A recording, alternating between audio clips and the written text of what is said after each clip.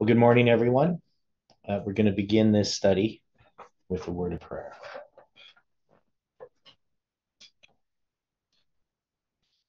Dear Father in heaven, we're very grateful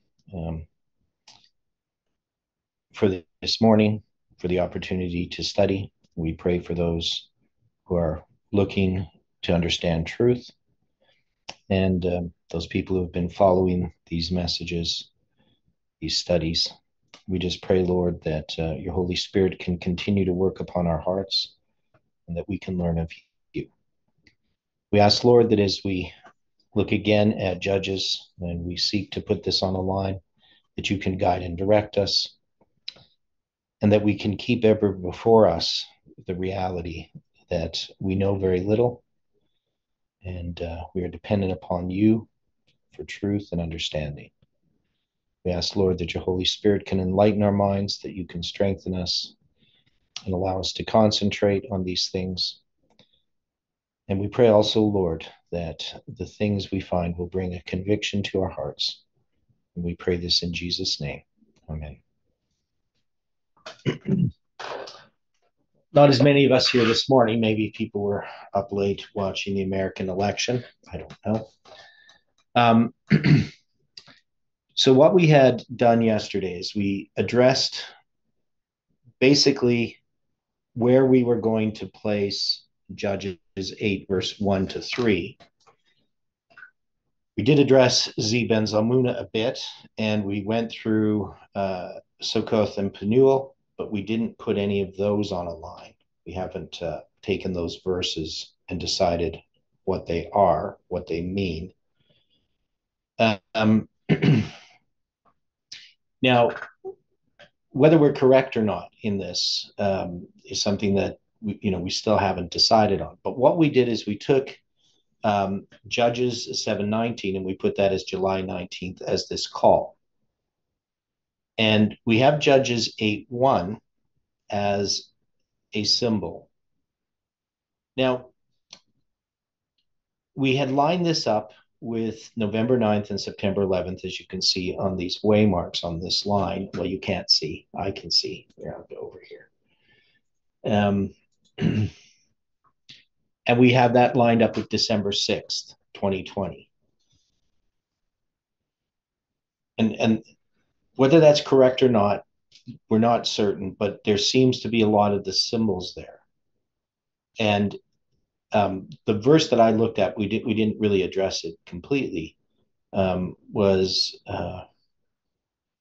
in Chronicles. I think it was, well, it's chapter 27, but was it First Chronicles or Second Chronicles? I can't remember. I'll have to look that up.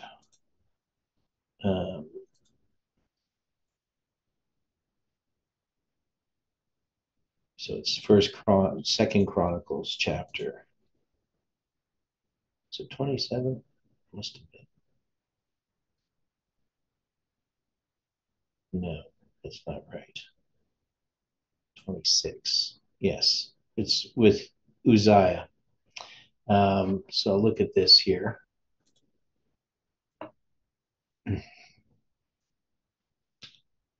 So this is where he's going to be offering upon looking at Young's literal translation. Okay, let's go to King James. But when he was strong, his heart was lifted up to his destruction, for he transgressed the Lord his God and went into the temple of the Lord to burn incense upon the altar of incense. And Azariah the priest went in after him, and with him fourscore priests of the Lord that were valiant men. So we've had this symbol of the 81 priests as representing midnight. What was the reason that we had this representing midnight? What was it that Jeff had looked at?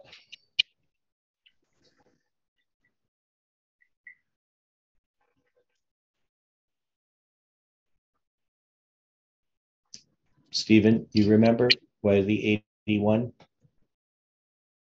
It was the 1909 General Conference when Elamite was 81 years old. Okay.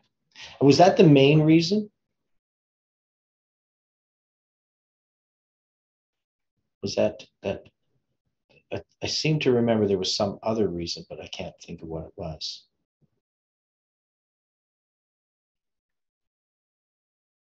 Now, why would he Yeah, mark? I'm not sure. I can't remember. Yeah, why would he mark that as midnight? That the general conference, that's the last general conference she attended. Yes. Yeah. So why is that marked midnight?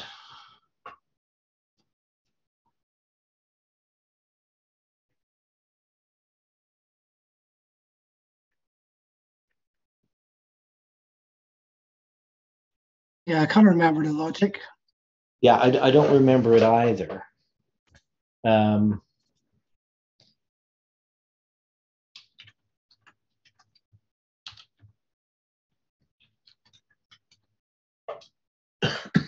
going to see if I can find this.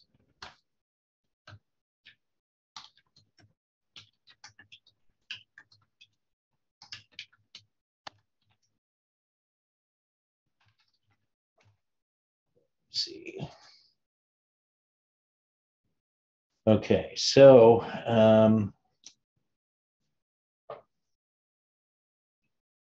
so this is from the School of the Prophets. So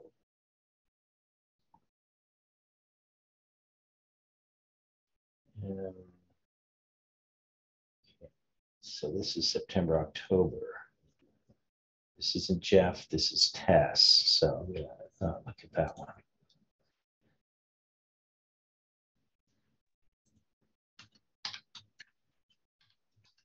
Should have looked this up earlier.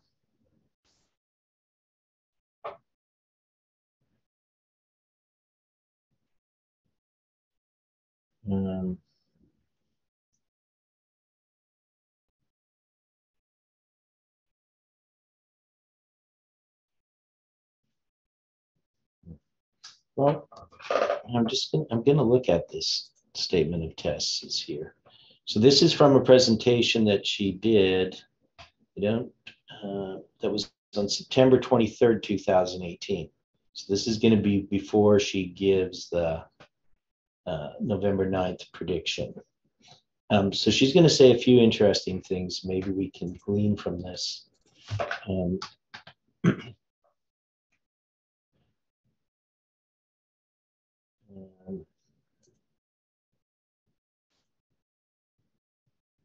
Alexander's generals defeat Antigonus at 81 years of age. So she's talking there about the Battle of Pyrrhus. 1938 plus 81 years is 2019. I don't see anything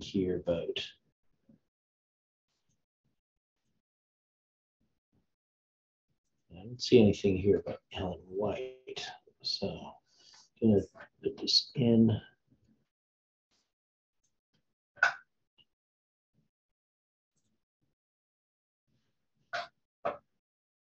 Okay.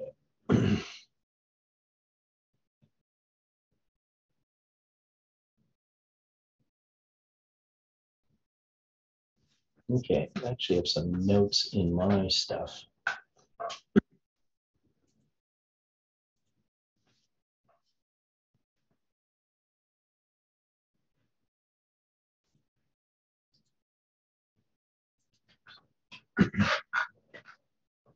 Sorry about that.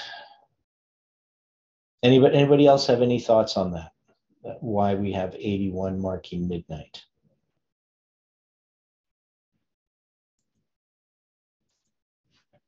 I'm just going to post something on the chat. Okay.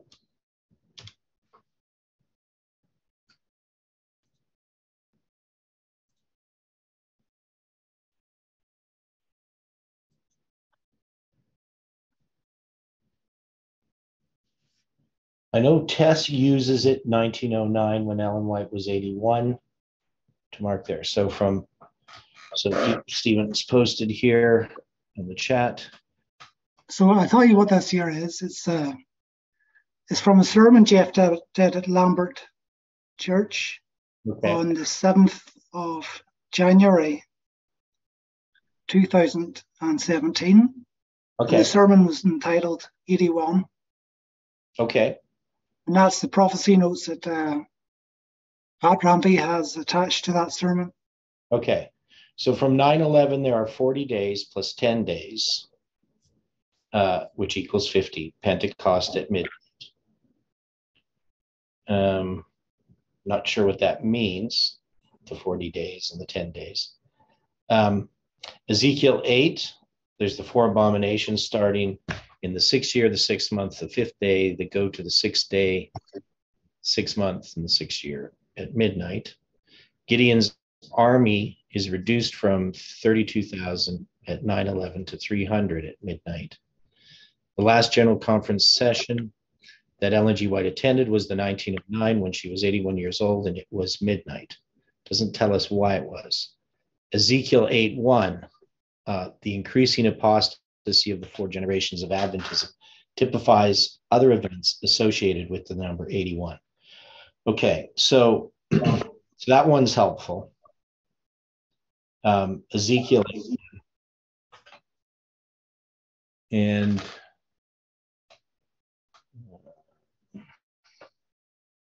so that makes sense.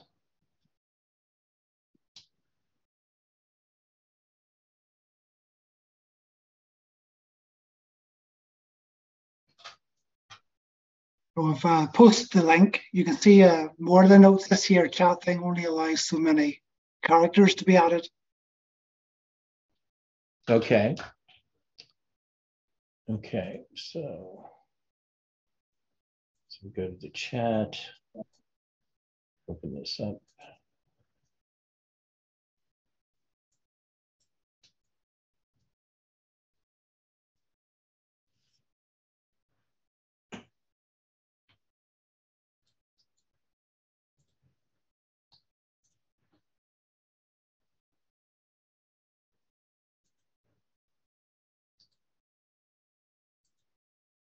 Okay. Well, so I would have the transcript too. So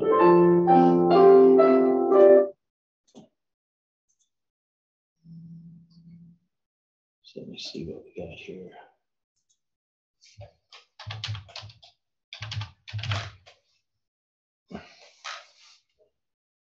Okay, so yeah, so there's more notes here. Obviously, we have the Ezekiel 88 verse 1.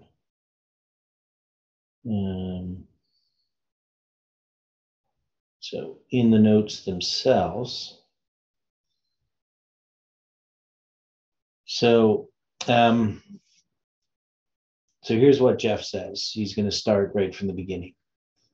The number 81, which in December of last year, Parminder presented the number 81, is a symbol of midnight. My sympathies for someone such as Crystal or anyone else in here that's rather new to the taking of the number 81 would be kind of out there, but you got to do what you got to do if you understand what Parminder was. Then I'm not going to try to defend everything that he's saying. I'm not even going to deal with it. But what I'm going to use as a point of reference to begin this presentation, Parminder was making 1909, the final General Conference session that Ellen White attended, as midnight. And he did so because she attended there. She was 81 years old, and we have other witnesses that 81 represents midnight. And we know that midnight, one of the numbers, and the reason that I started with Daniel 8:13, if you're wondering, in Daniel 8:13, where it says that certain saint, the Hebrew is Palmoni, it means the wonderful number, and it speaks to the characteristics of Christ as he conveys truth through the use of numbers or time, prophecies, or any type of mathematical revelation that he brings up there. So in the 1909 General Conference session, which was the last Sister White attended, he pointed out that in this session she spoke 11 times, and we know that 11 is one of the numbers that is associated with midnight. And there's other things surrounding this position of his that he didn't even refer to that would uphold it. Perhaps next week we'll get to that. Okay, so he's going to deal with lines on the board. He's going to deal with the Pentecost idea. Lines up 9/11 with midnight. He shows that the number is associated with the Sunday law as well, because of the 666. That's what he's dealing with, the abominations.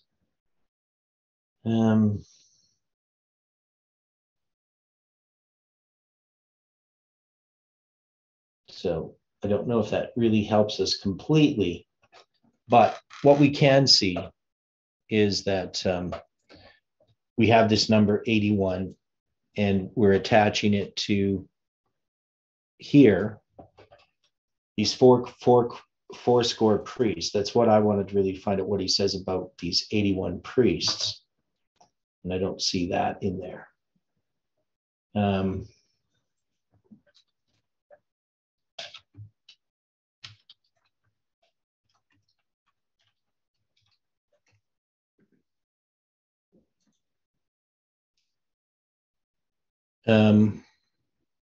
Because we know that we have these 81 priests that are going to stand up against Uzziah. So in this symbol, if we're going to have 81 priests here, we're going to put this as midnight. I mean, this would look to me more like the Sunday law, wouldn't it? Rather than midnight, if I was just going to take the symbol.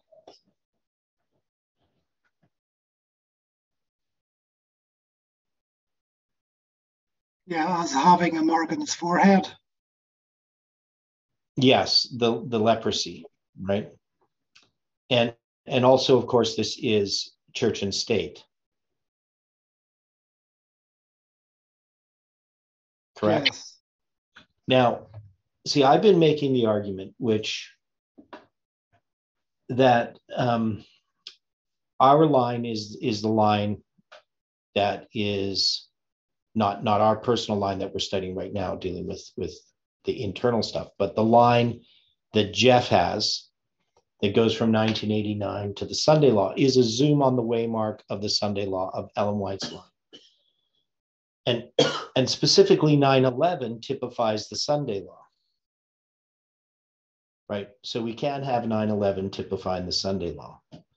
Now, I'm also suggesting that this Judges chapter 8, this line that we're producing from primarily Judges 8, is a zoom into December 25th, 2021, which we have as a symbol of the Sunday law.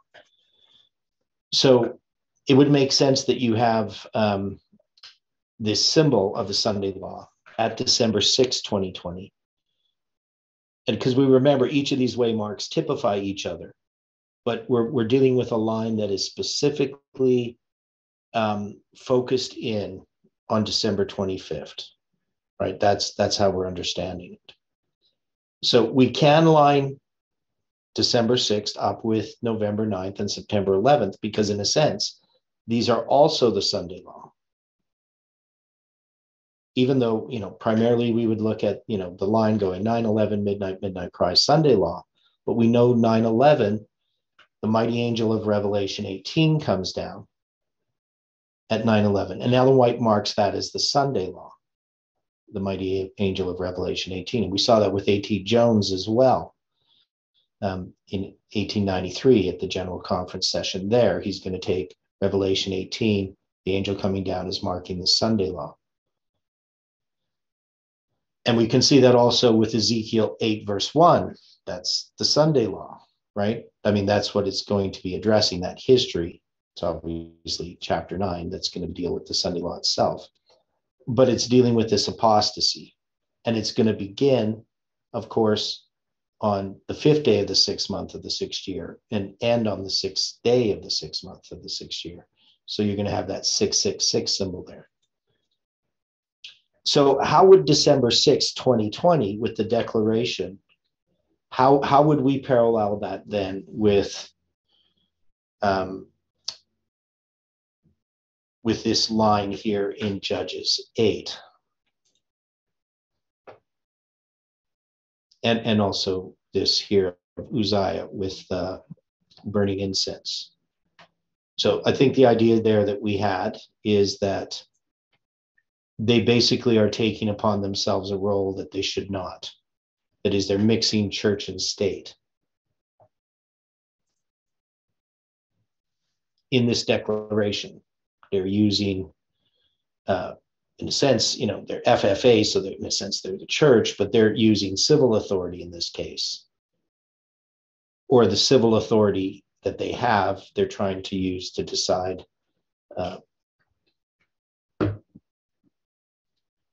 what's right and what's wrong. But it's all more political than opening God's word and studying. So if that's the case, so if we're correct, if we're kind of agreed upon that we can take this history and line that up with December 6, 2020, we now have to address the pursuing of Ziba and Zalmunna and the aid that is being refused at Gideon's request. And so we've taken this to be a message that is Ziba and Zalmunna are messages. And there are groups that are not supporting Gideon in his pursuance, he's pursuing them, this message. So there's, how would we understand this? What is it that we said yesterday? I mean, we were kind of caught in the middle of it, so we didn't come to any solid conclusions.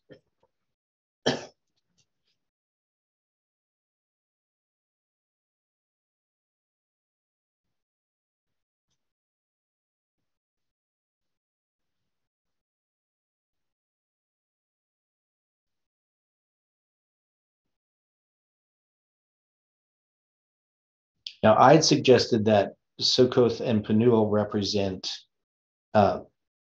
differences of opinion that exist primarily in the Canadian group and the American group that makes them differ.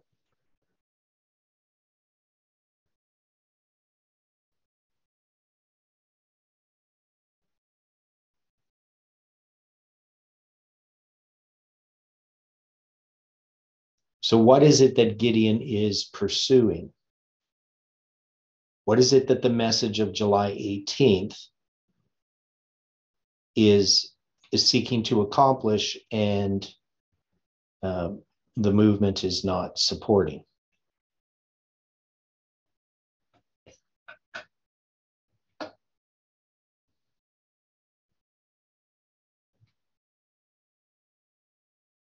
What had we decided yesterday? Or had we decided completely?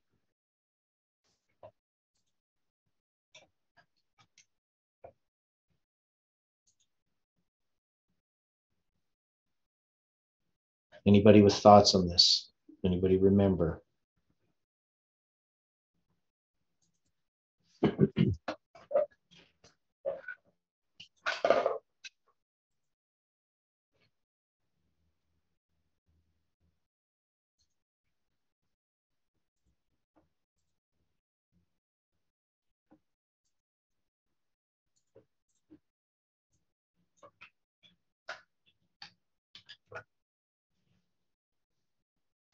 Okay, what does Ziba mean?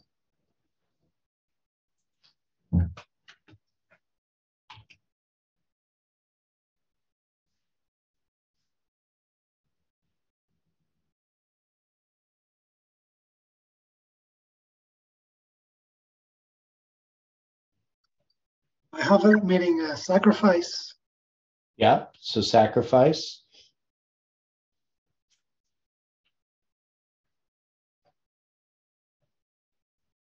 It's a twofold enemy.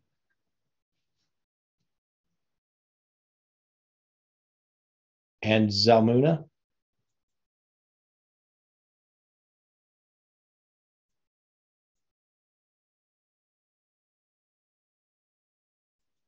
Shade has been withdrawn.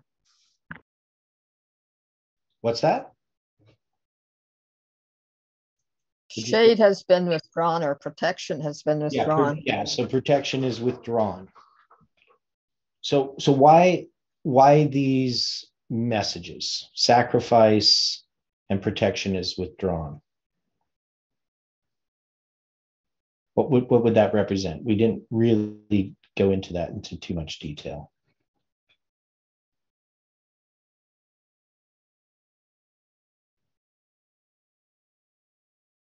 Because we remember that Ziba and Zalmunna were present at Mount Tabor. And this would bring us back to the story of Deborah and Barak, right? The battle that occurred there.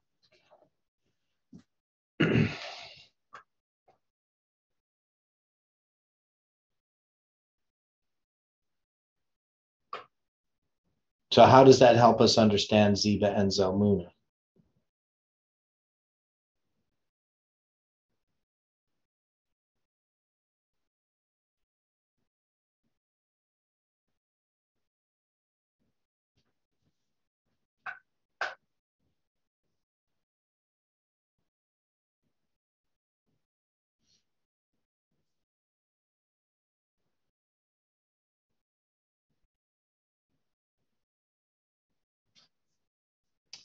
So is this a message, a false message that is still connected to the history of Parminder? And if it is, what is it?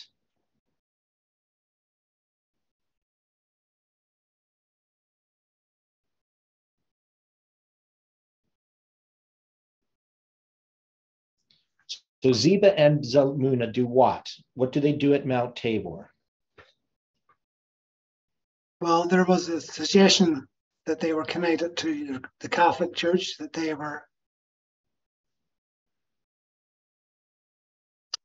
You have with Parminder, you have like the papal inquisition taking place. Right. So you have this papal inquisition. So now that we're going to have the word sacrifice, and protection is withdrawn or removed, or however we put it. So is this the persecutory spirit that occurs with the papacy? Is that what Ziba and Zalmunna represent? And is that still existent within the movement in connection with the December 25th, 2021 waymark?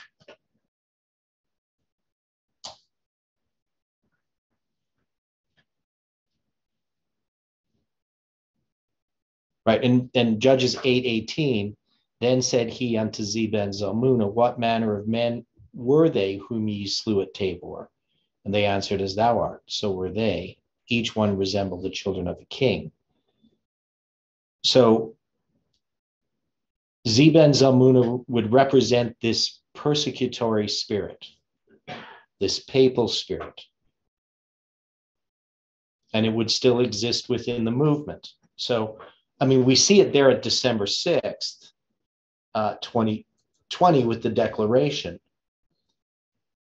But my suggestion is that we have this December 25th date where we're also going to see this division that occurs in the movement. And basically, we're going to have some events that are going to lead up to that. And so we'd have to figure out what those events are. So the support being withdrawn or not offered or not allowed in this pursuing of Ziba and Zalmunna, so that is the July 18, 2020 message, is a message that should be a united message. But it's not, right? And the men of Sukkoth and the men of Penuel are not supporting this message, especially when it comes to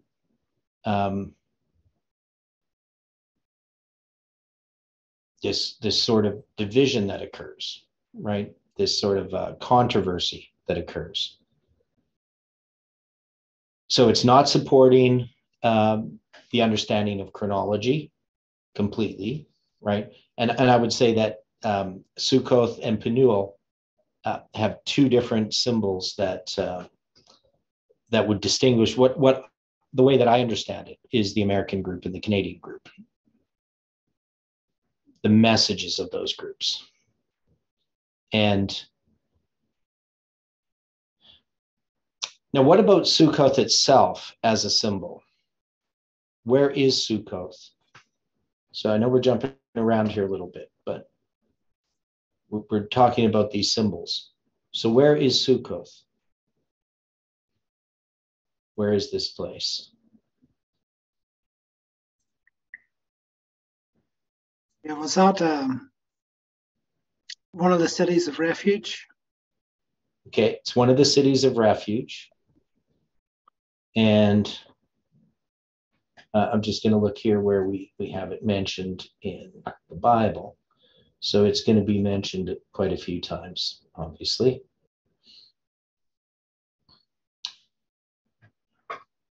Got to wait for my computer.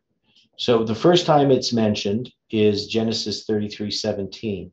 And Jacob journeyed to Sukkoth and built him a house and made booths for his cattle. Therefore, the name of the place is called Sukkoth. And we also know the Feast of Sukkoth, the Feast of Booths, or the Feast of Tabernacles, uses that same name. And so normally you would think of Sukkoth, isn't that shelter? Yes. Right. So the July 18th, 2020 message, in pursuing Zebah and Zalmunna, go to Sukkoth, who should provide them, in this case, bread. But Sukkoth also represents shelter or protection. Right? And so we're going to see that Sukkoth has this symbol in it, and yet it's not going to provide any relief for Gideon and his men. And definitely they're not going to provide bread. Now, we have other places where they're going to travel from Ramses to Sukkoth, about 600,000 on foot. That's Exodus 12:37. And then they're going to go from Sukkoth to Etham in the edge of the wilderness. So when they first flee from Egypt, they're going to go to Sukkoth, which represents shelter or protection, right? So we can see how this symbol is used. Now in Joshua, we know again that this is going to, where's this here?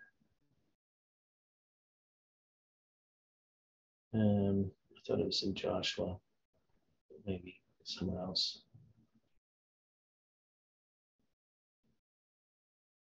Now you were saying regarding Sukkoth, what were you saying, Stephen, about it? It was, what was the purpose of the city? A city of refuge. Yeah, so a city of refuge, and that's why I was trying to find it here.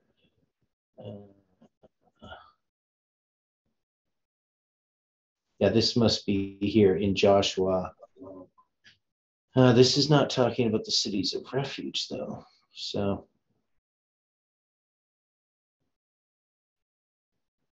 but I believed it was a city of refuge. So where would we find that? Maybe. Do you have a verse for that?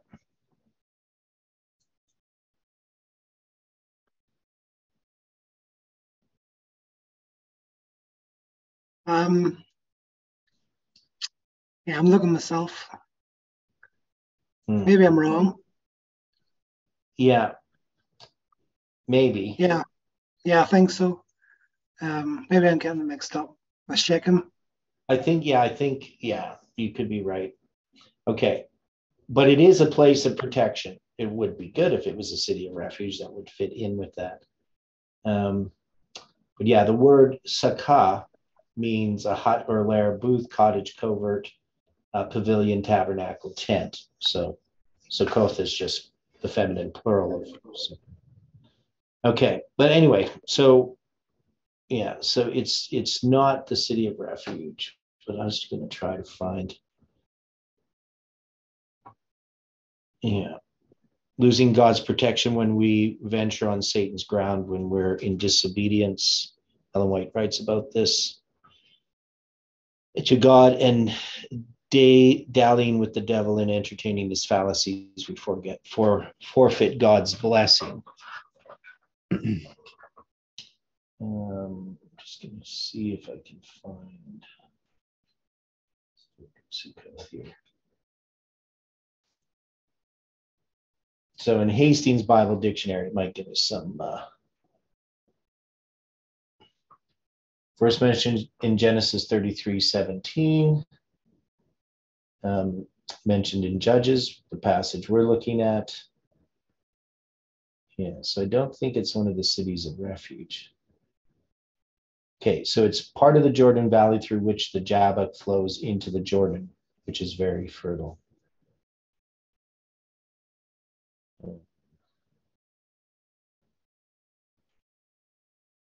Okay. Okay, so anyway, we have it when they flee Egypt, that they first go to Succoth. Okay, so in Judges here, where we have these, they go to the men of Succoth, so they go forward to the place of the booths, and they're not going to receive bread, right? Now, and it says here that the princes of Succoth and the elders thereof, even 70 men. So we have 77 men in that are the elders.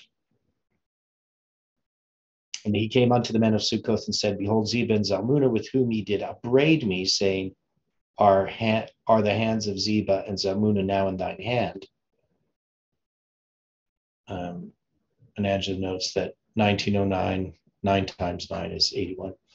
And he took the elders of the city and the thorns of the wilderness and briars, and with them he taught the men of Succoth and beat down the tower of Penuel. So just dealing with Succoth, we have these 77 men. So what would be the significance of the 77 men after he captures Zebah and Zalmunna and he goes back to Succoth and they have 77 elders there? What is that indicating?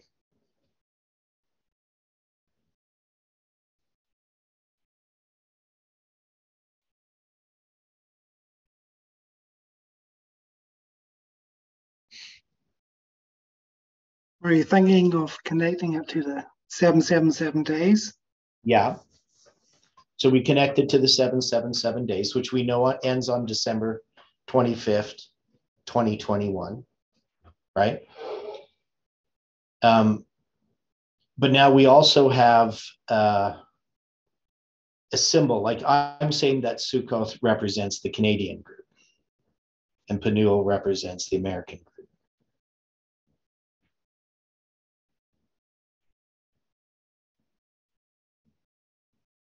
Now, why would I say that?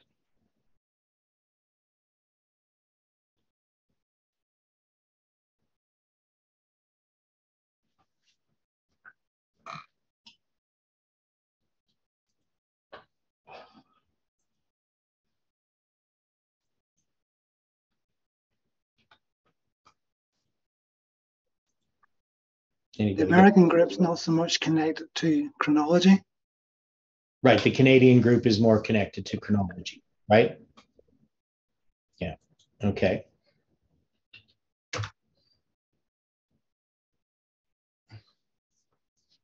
Okay. So we have the Canadian group connected to this chronology. And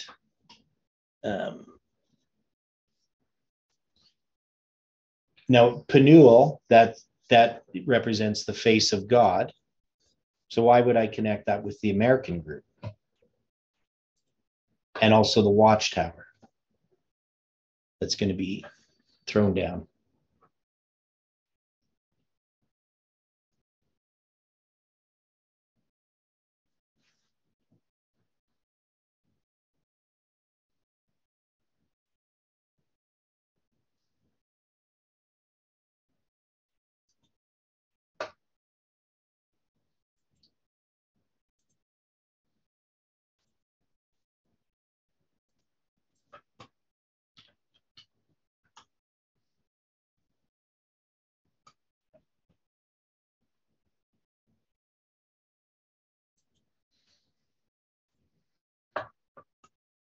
Any ideas on that?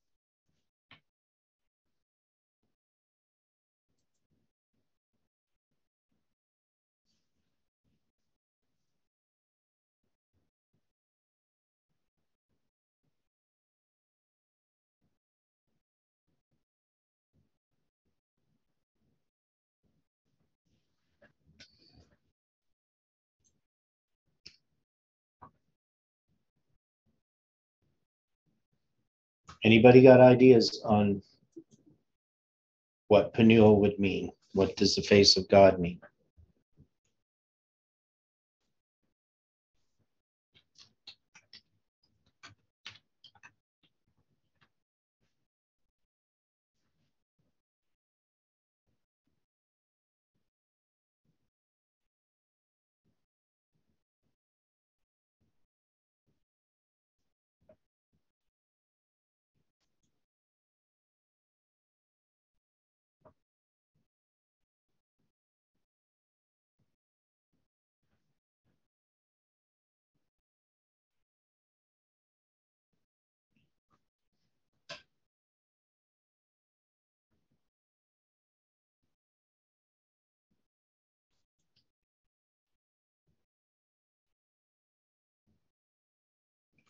So if we go, okay, the face of God, what is that? Where do we have this presented? Penuel. Well, it's the story of Jacob. He wrestles with Christ. Okay, right. So we have the time of Jacob's trouble, right? So we have this wrestling that goes on, right? So he's going to name the place Peniel. Here they have Peniel, different spelling, but it's the same place, which means the face of God, right? And now, if we are going to try to attach this to the American group, why would I do that? What is it? What is it that we're seeing here?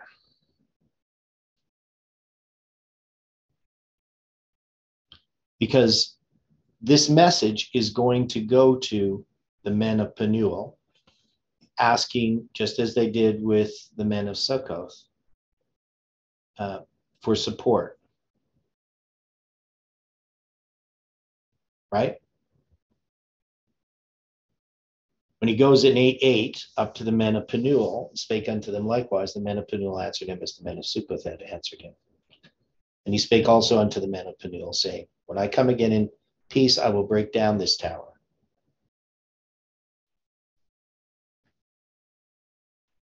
So what are the symbols here? So one is we can see 8:8.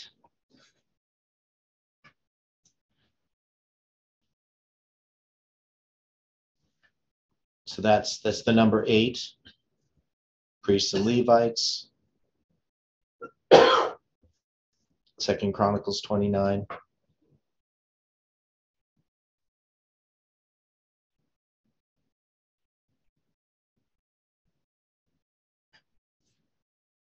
And here he's going to tear down their tower, right? That's Migdal, the tower.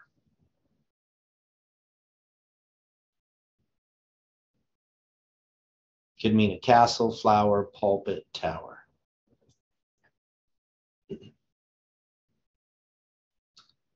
Because these are supposed to be representing something, but they're not. Would we say that, and in the American group, we have way more elders, correct? People who've been in this movement for a long time than in the Canadian group. We have Daniel Fontenot, we have Steve Welk, we have Bud, right? And lots of others. So why does the American group not support the light that's coming from July 18, 2020? They're the watchmen.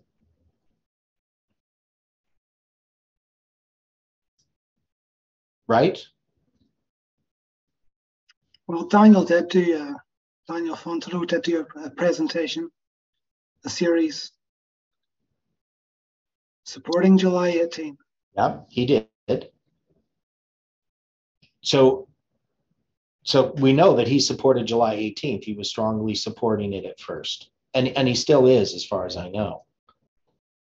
But what is he not supporting about July 18th?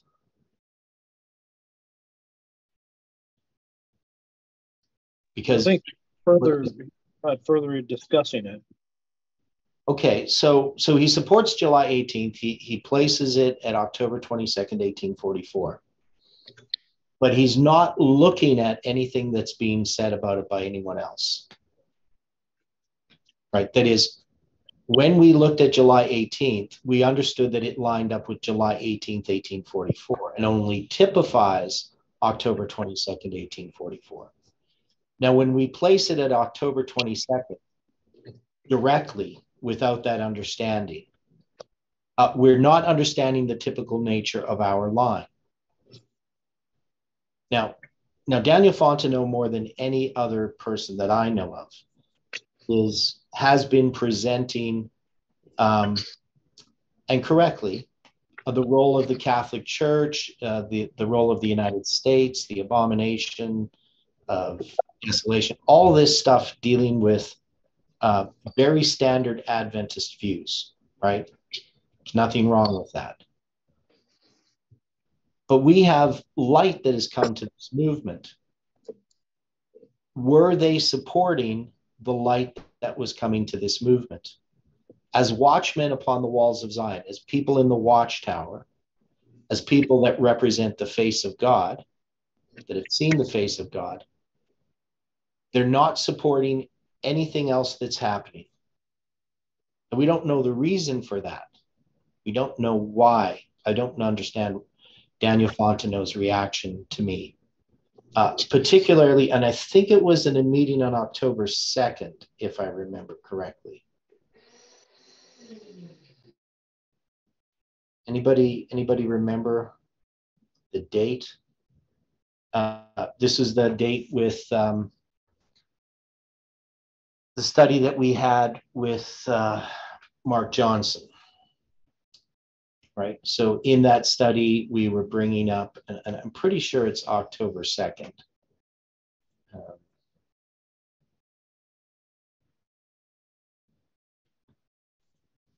We'll do it this way here.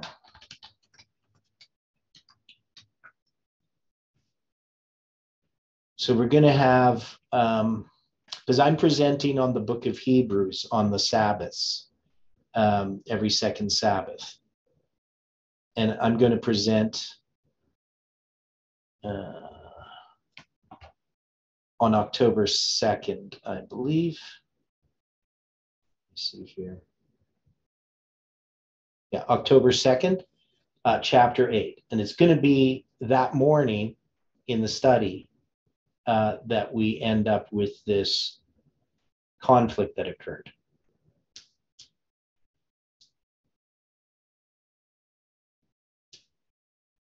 What year?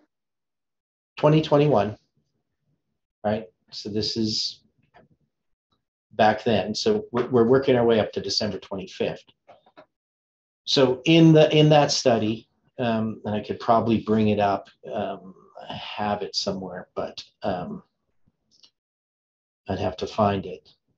But basically what ends up happening is at the beginning of the study, we were talking about, I know Daniel Fontenot reacted to me in some way that I was kind of caught off guard because he was implying that I wasn't supporting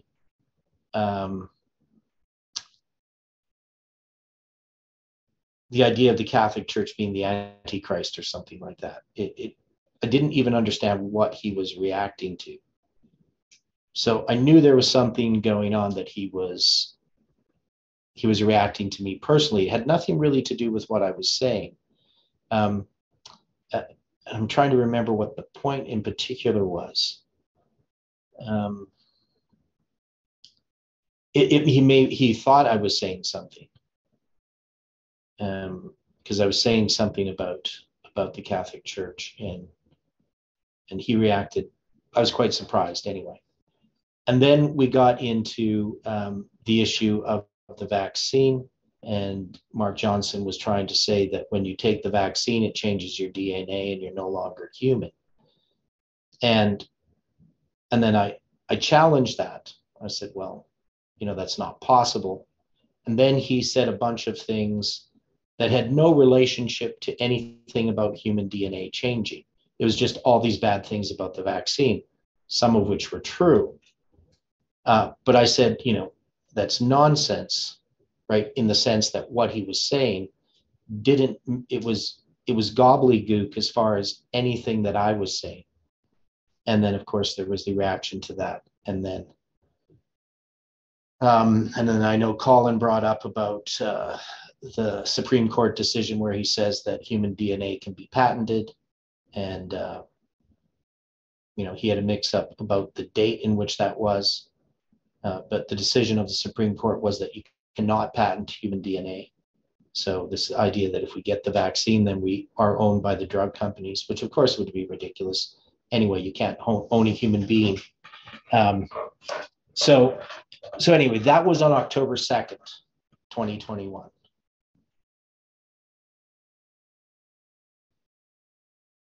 So that would be the men of Penuel.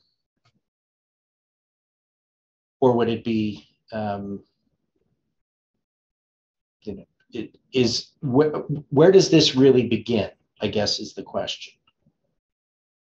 So we have the October 2nd. What I'm looking at is these meetings where these conflicts occurred.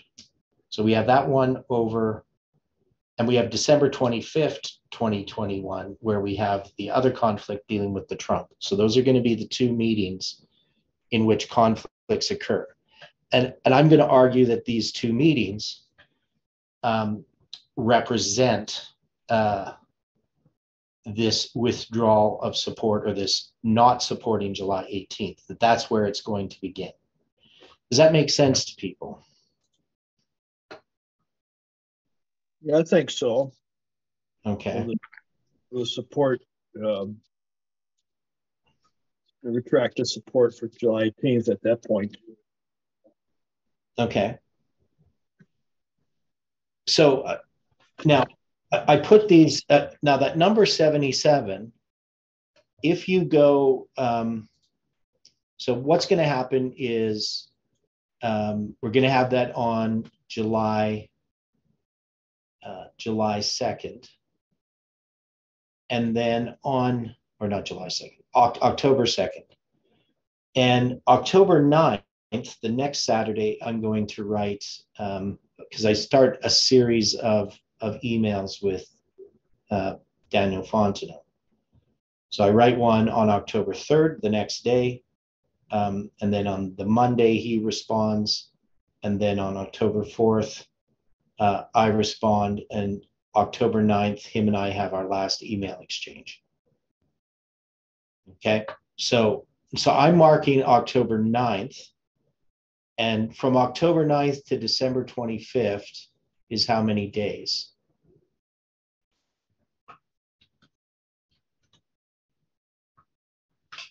For you chronologists out there.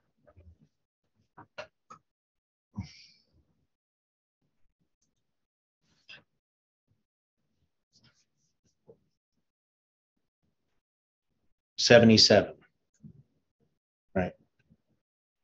So is that significant? Can I take this 77 days from the last communication I have with Daniel Fontenot, and that's going to represent that 77 that goes to Sukkoth, right? Now this is sort of in reverse because we're going to have the American group first, and then what happens with the Canadian group second. But we have the symbol of 77 days. So it ties these two together. Now, a person could argue it's 84 days because we would start with October 2nd, but I'm going to mark the last communication that I have with Daniel Fontenot. Does that seem reasonable?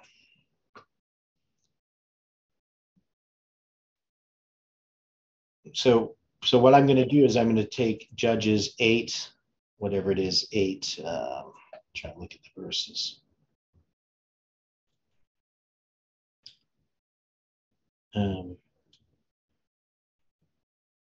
So I'm going to take 8:8 as that's going to be Penuel.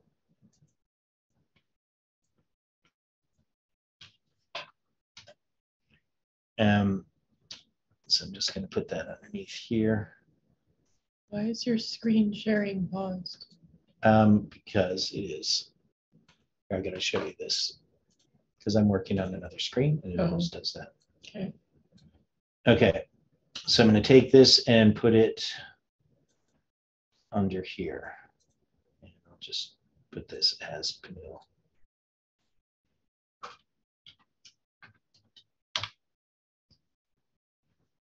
And that's going to be October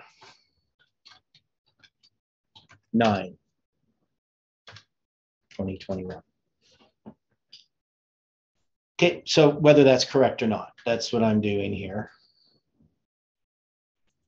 Just as a tentative line.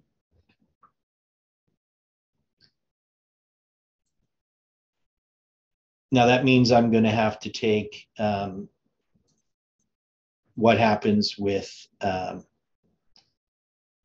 I'm going to use Judges 8:6.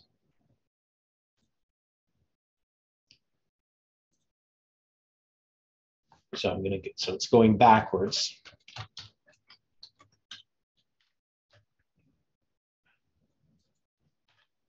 And that's going to be December 25th, 2021.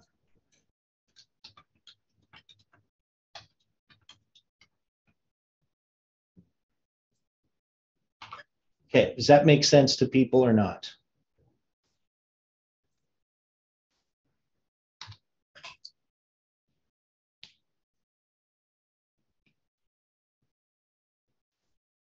So you can see this isn't lining up with the December 25th or December 26th that we see here.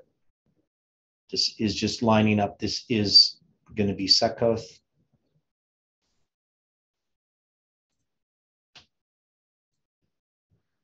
They're inverted.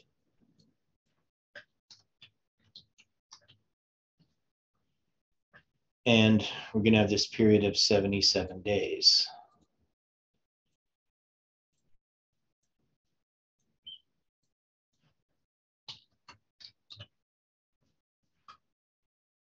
Anybody with thoughts on this?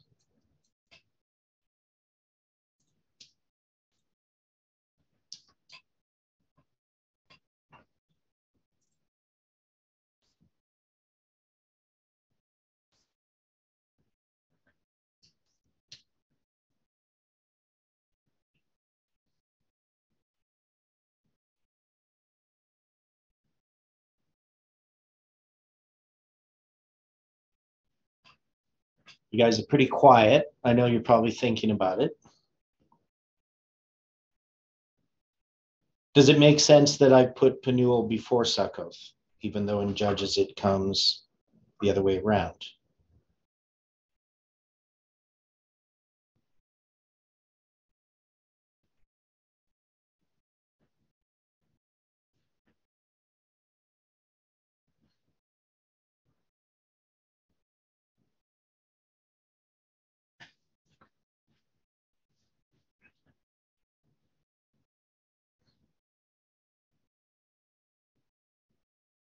Now, for me, personally, this is where I see the division happening. At least it's noted by me.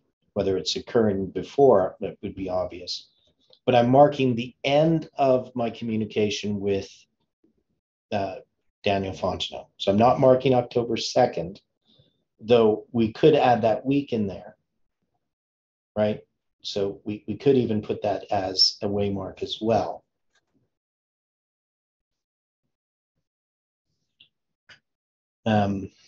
So we'd have to think about that. October 2nd to October 9th being 1 week, and then the 77 days or 11 weeks going to December 25th, 2021.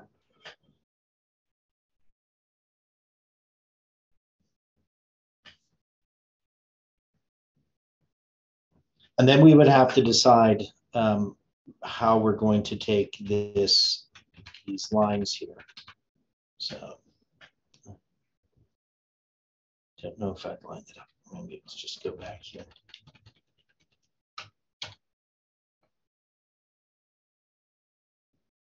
So we're going to have something happen here, some date, some event internally.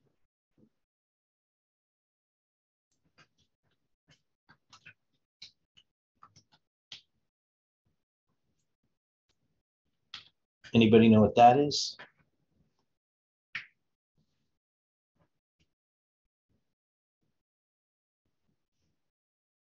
February 16th, 2022. Why would I mark that? Yeah, that's when, was it Colin? Took the website, was it the Zoom connection? Mm-hmm. The Angels, whatever it was. Yeah, it's not really Colin per se. I mean, it is his wife, but yeah, so she doesn't include the details for my Zoom connection on February 16th when they published their email announcing the upcoming meetings. So on February 16th, we have this occurring. Now,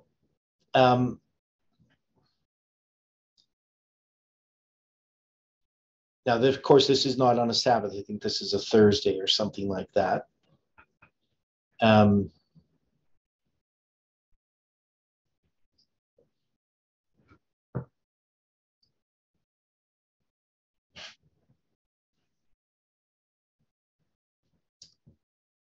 So, but that's an event to me that is significant as far as the December 25th date, and maybe that's the date we put there. But I just put it there tentatively. And February 16th of which year? 2022, this year. What verse in Judges? Well, that's the question that we still haven't decided on. It was a Wednesday. Yeah, okay, it's a Wednesday. Yeah. And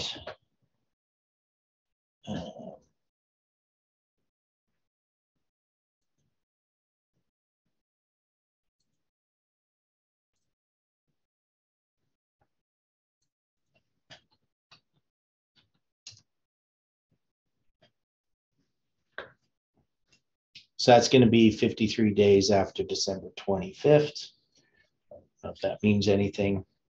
And I'm not sure if that's the right way mark or not. And then we'll deal with the chapters themselves there. And then we're going to have another way mark. So, and this is going to be Judges 8 something, whatever that is going to be. And this is going to be Judges 8 something. So we don't know what that date is yet. And this is going to be Judges.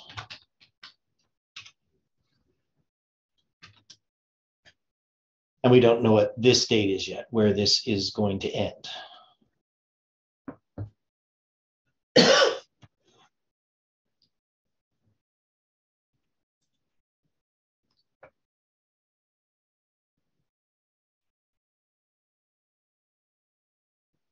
So if we look at these verses now, so we have 8:8, that's going to be Penuel. 8:6, that's the rejection the men of Sukkoth have. Right? So the men of Sukkoth speak here on 8:6. And 8:6, of course, is a symbol of the message of July 18th because of the August 6th symbolism, which ties into lots of different places. Now, so in 8 verse 10, now Zebah and Zalmunna were in Karkor, and their hosts with them about 15,000 men, all that were left of all the hosts of the children of the east, for there fell on 120,000 men that drew sword. So that means they would have had 135,000, 120,000 have already fallen.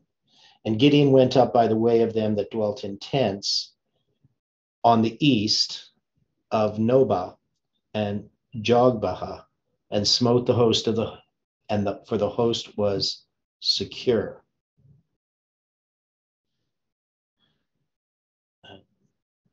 What that means is they were in a place of refuge, right?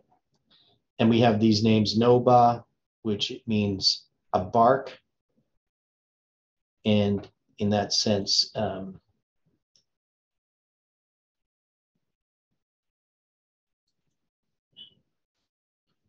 Travis Briggs, I gotta look at the Hebrew here. And so we have Noba, barking,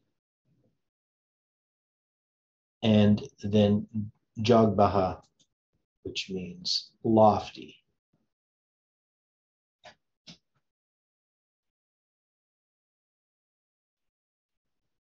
Okay.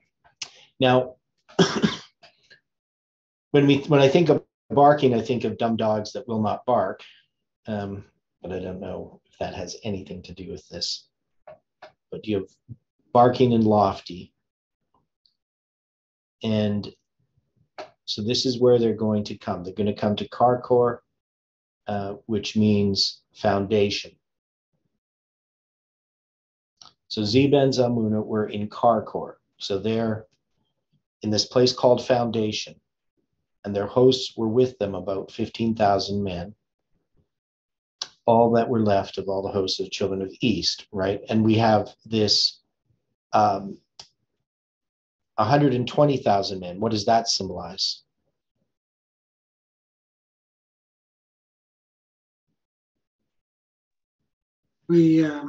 I think when we covered this the last time, we connected it to the 120 days.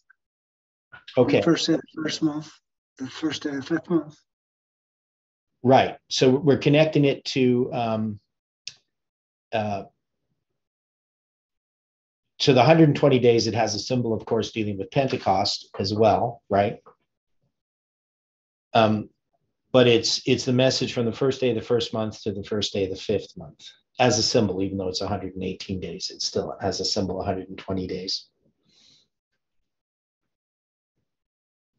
And so we have all of these different symbols, Zeba being barking, Zalmunna meaning, or not Zeba being barking, sacrifice, Zalmunna shade, Karkor being a foundation, and then you're going to have these places, Noba and Jogbaha, that are going to be, and Jogbaha means lofty. It also can mean like a hilly area as well, right? A hillock. So it's just a place that's lifted up. And so these symbols, and Gideon's going to go up by the way of them that dwell in tents, right? And we've looked at this word tent before, 168, which is a symbol of the week, because 168 hours in a week. So we have all of these symbols. What are they describing?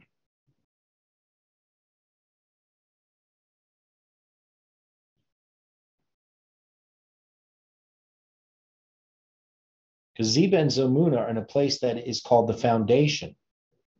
We have a symbol of Pentecost. We have a symbol from the first day of the first month to the first day of the fifth month. We have a symbol of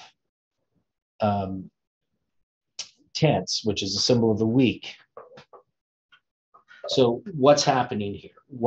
How are we going to look at Zeba and Zalmunna?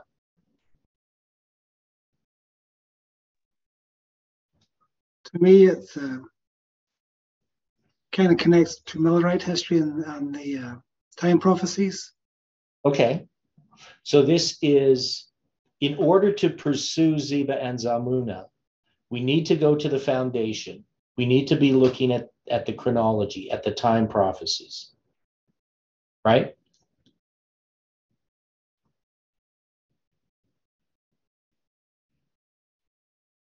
Would that make sense?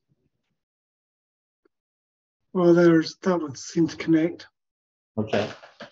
And then we have, now Zeba and Zalmunna fled, and he pursued after them and took the two kings of Midian, Zeba and Zalmunna, and discomfited all the host.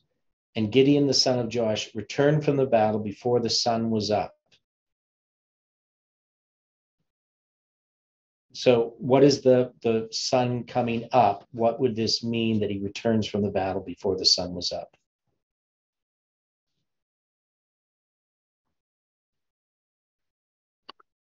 The battle took place at midnight, maybe. Okay, so it's taking place at night, right? And then And when he returns, right, from the battle, he's going to go to the men of Sukkoth and inquires of them. There's this inquiry, and he describes unto him the princes. So he caught a young man of Sukkoth and inquired of him, and he described the princes of Sukkoth, the elders thereof, and the 70 men. So the 77 men. So Gideon is asking this young man, this youth, about the men of Sukkoth. So what is he doing? What is this inquiry?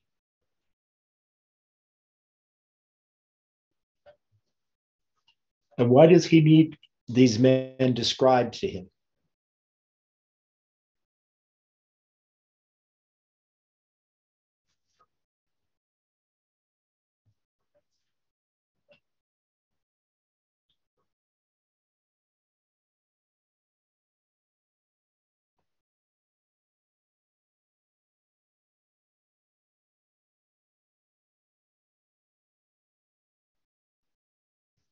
Any thoughts on what he's doing?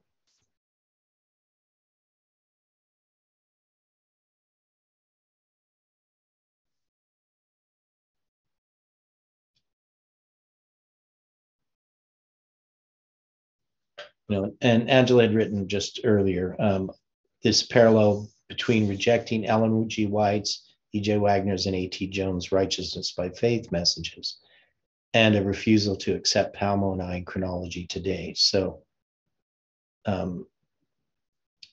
think that's what she's saying about Ziba and Zalmunna, if I'm not mistaken.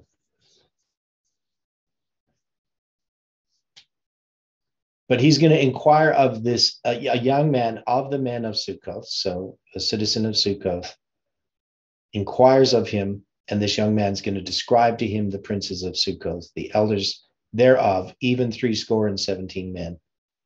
So this is the message of July 18th, asking a question of a young man of Sukkoth. And he's going to give him an answer of describing the princes of Sukkoth, and that they are 77 men.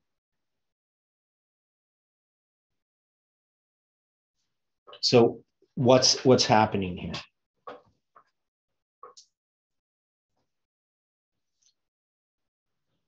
What's the inquiry as a symbol?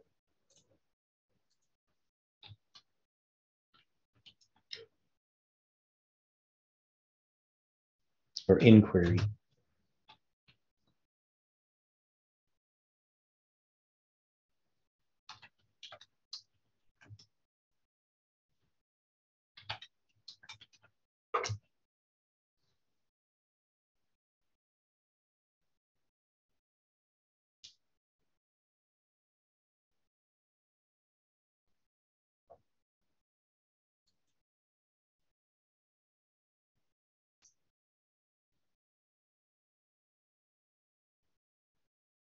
Where do we place an inquiry?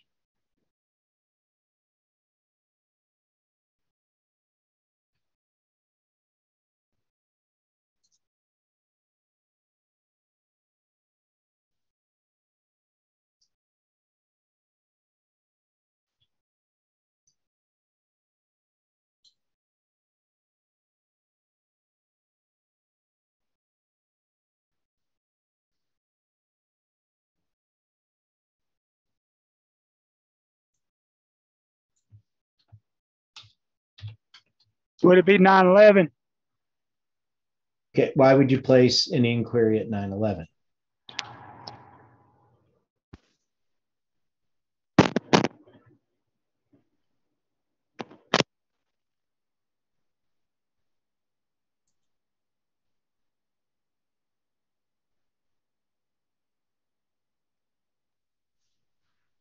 You have a reason?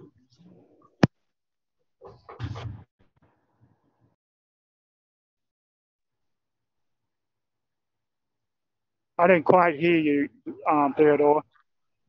So what's your reason for placing it at 9:11? I thought we always play. Okay. Yeah. Why? So when we look at the Bible, and we're going to look at an inquiry.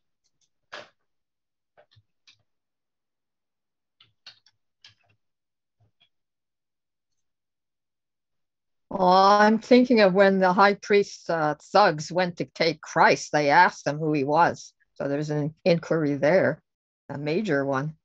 Okay.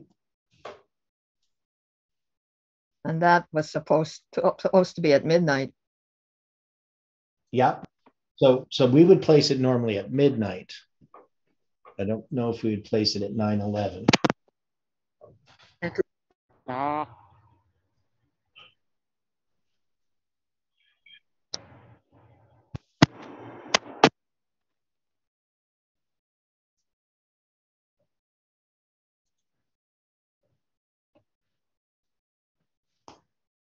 Okay.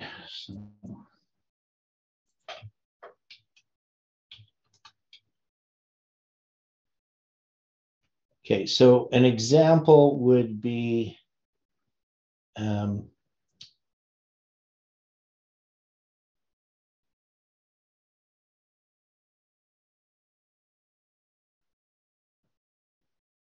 me see here.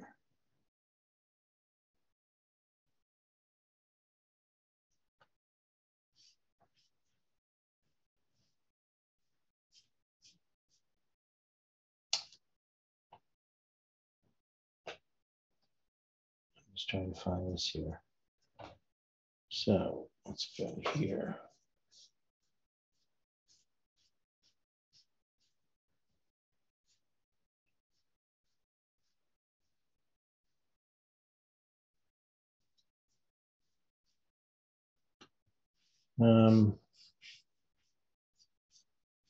Because we have so many different verses that we could look at. Let's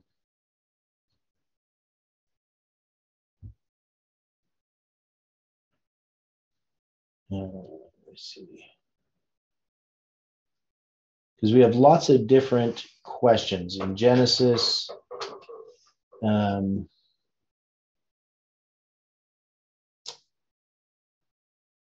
The one verse I think of,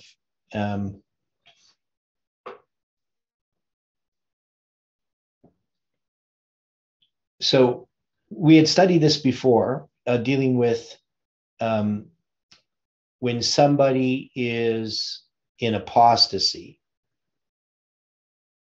right? There's because we studied this when we were looking at the end of Judges there. So in Judges 13:13, it says, certain men of the children of Belial are gone out from among you and have withdrawn the inhabitants of their city, saying, let us go and serve other gods. Right? And this is saying, if this happens, which ye have not known, then shalt thou inquire and make search and ask diligently, and behold, if it be truth and the thing certain that such abomination is wrought among you, thou shalt surely smite the inhabitants of that city with the edge of the sword. You're not sharing? Yeah, I know. I just realized that. So if we look here, this is Deuteronomy 13 and 14. So you're going to see there. So we have this word inquire. And this here, this type of inquiry needs to be done. So what is God asking us to do in this idea of inquiring? What is it implying?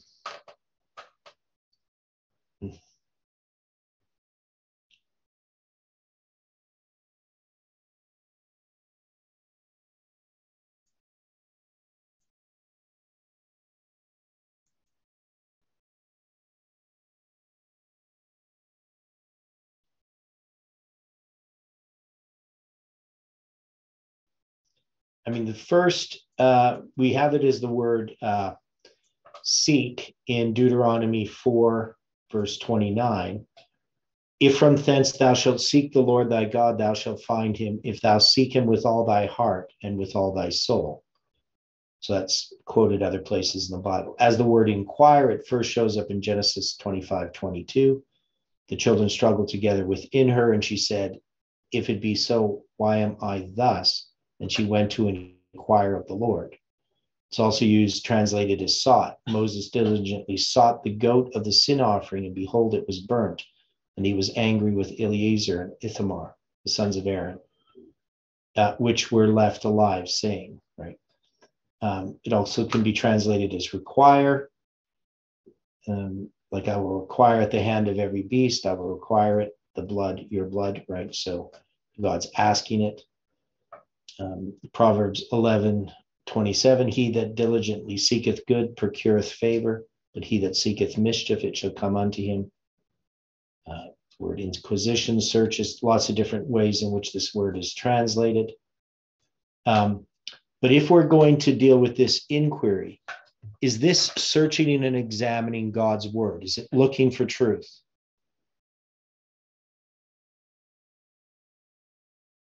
Would this imply study, this type of inquiry? Seems like that would be the case. Okay. So if we just go to Judges, so we'll deal with where we place this waymark here.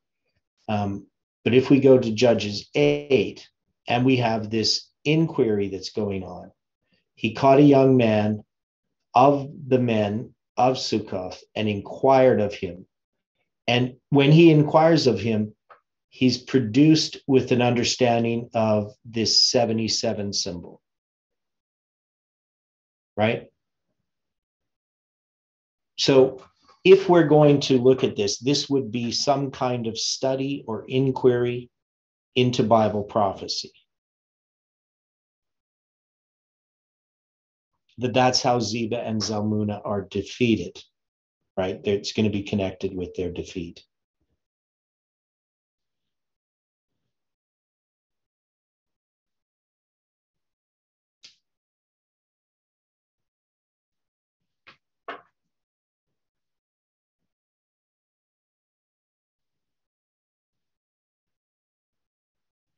Now, another thing about this is 3 score is 3 groups of 20, right?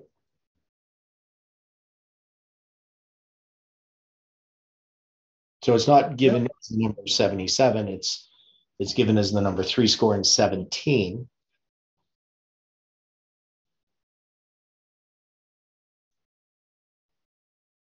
So we have a 20 there, 3 of them, and then 20 times 20 times 20 is, well, 20 times 20 is 400.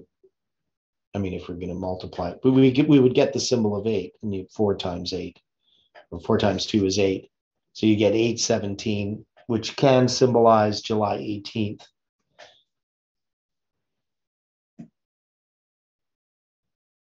Yeah. My point is so it can deal with examination of sin, which we would get from the examination of prophecy. So I know our time is up almost, and we're going to come back to this tomorrow, but where I'm going to start to place this is this examination that happens with Colin's message on December 25th, and also the examination of Odilio's message.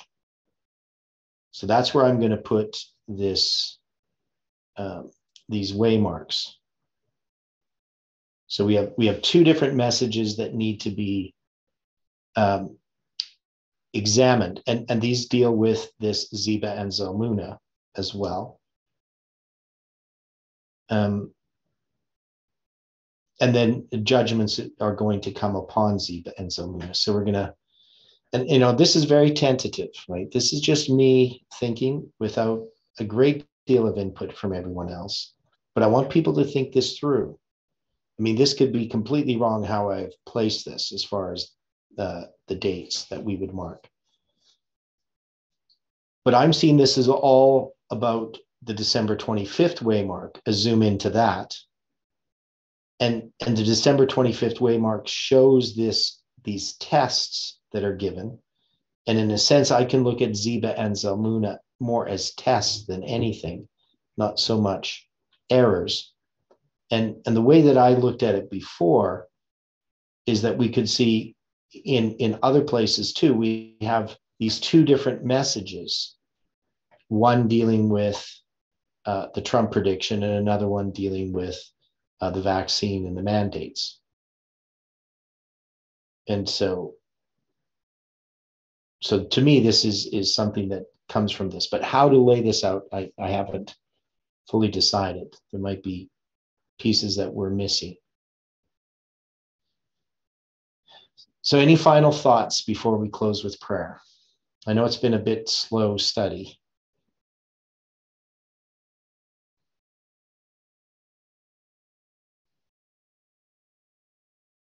I think it's off to a good start, though. Yeah, it's just, I mean, I wish we could go through this much more quickly, but yeah, at least we got a bit more done here.